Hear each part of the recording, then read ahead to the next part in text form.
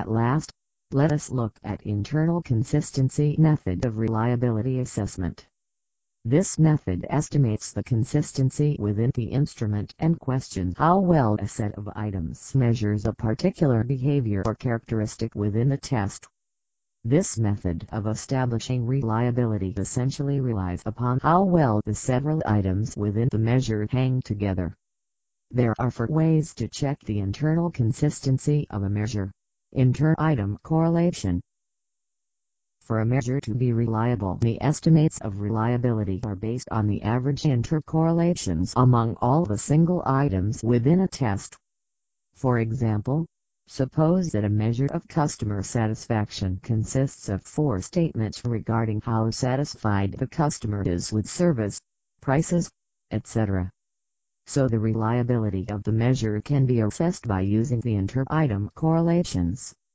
If the measure is made up of homogeneous items, each item should be highly correlated with the other items, and the overall average inter-item correlation will be high. Another method to determine internal consistency of items of a measure is by looking at item-to-total correlation. We can correlate each item with the total score to examine the internal consistency of a measure. This gives us an idea of the contribution of each item towards the reliability of the measure. Split half method is another way to determine internal consistency of a measure.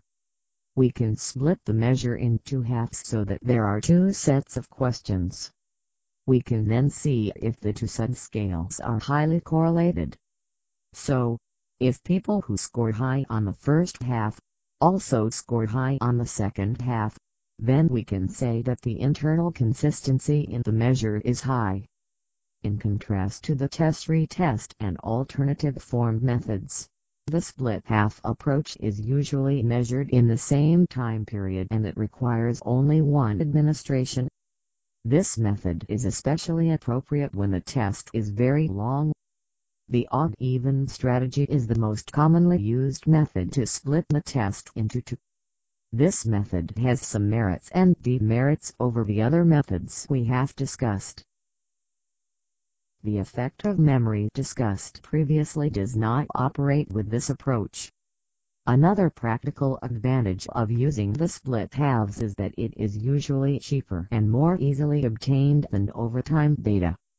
However, the most common disadvantage of the split half method is that the correlation between the 2 halves will vary slightly depending on how the items are divided. Coefficient alpha. Coefficient alpha was popularized by Cron in 1951 and it is often referred to as Cron-Bush's alpha. It is the most popular method of testing for the internal consistency of a measure. So, if we have a measure with k items, then Cron-Bush's alpha is defined as